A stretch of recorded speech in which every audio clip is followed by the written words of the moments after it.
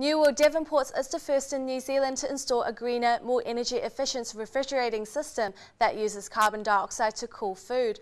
The system could soon be rolling out to supermarkets around the country. Chao has more. The smart-looking refrigeration system at New World Devonport is more than meets the eyes. Imported from Italy, the system is known as the Transcritical, which uses carbon dioxide as a refrigerant, and there are more wow factors that comes with this clever system. One of the great things about a transcritical CO2 system is it's entirely environmentally friendly in terms of the gas that's inside it.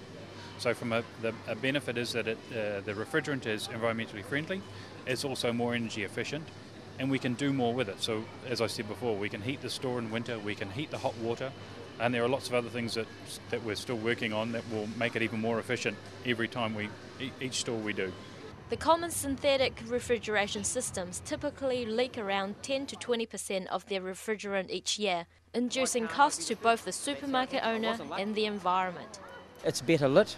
I think the presentation of the food is much better and brighter these days.